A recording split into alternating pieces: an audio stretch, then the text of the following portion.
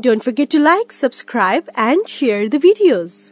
This lymphatic filariasis. What is this lymphatic filariasis? It is a disease, how it is caused, why is it in the news, and all those details we must have to understand. Okay.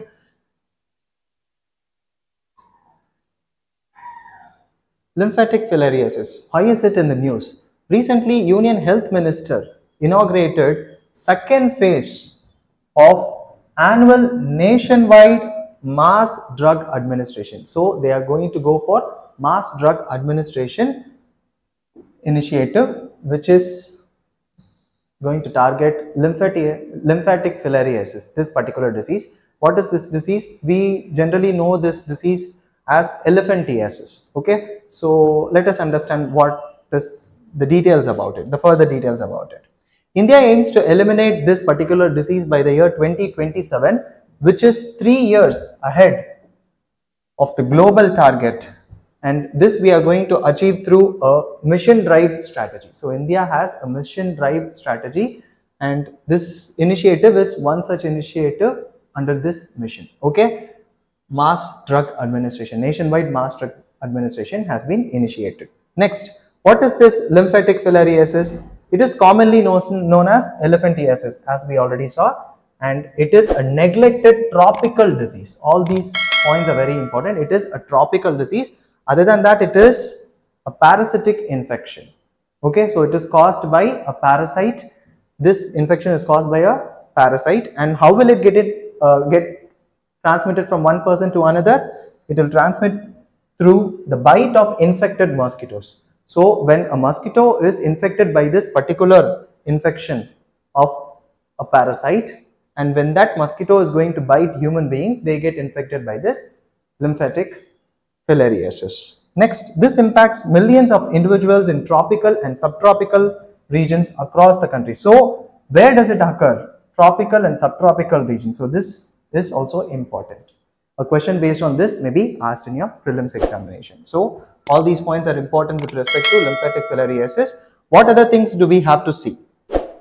What are the causes and transmission? How is it caused and how is it transmitted from one person to another? First thing is, it is caused by infection with parasite. This we already saw, and these parasites are classified as nematodes. Okay, roundworms, also called as roundworms. They come under the family of Filariodidae. Filariodidae. Okay. Next, there are three types of filarial worms. What are they? Ucheraria bancrofti, Brugia malayi, and Brugia timori.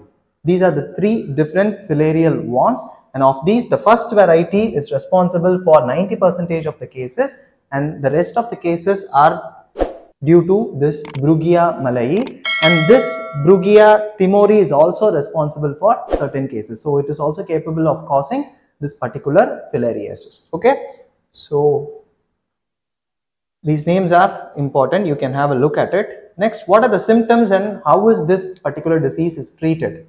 Symptoms may be like, it may also be asymptomatic. Acute and chronic conditions will have different symptoms. Okay, so it may be asymptomatic first thing, and acute and chronic diseases will have some other symptoms.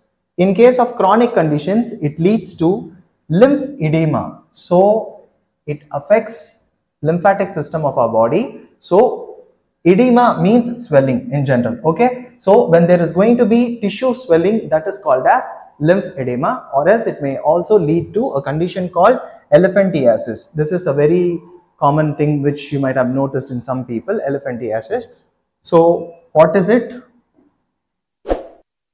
Thickening of limbs. Okay, so skin or tissue thickening of limbs is called as elephantiasis, and it may also lead to hydrocele. What is hydrocele here? Scrotal swelling is called as hydrocele. Okay, when the scrotum swells, then that is called as hydrocele. Next, how is it treated? WHO has recommended 3-drug treatment for this particular lymphatic filariasis, and what are those 3 drugs and how is it called? It is called as IDA. What is IDNA? I is ivermectin.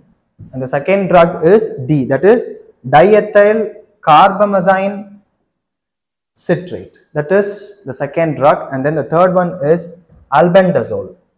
Okay, so these are the three drugs which are together administered to people who are having this lymphatic filariasis. Okay, so all these details are important from your exam.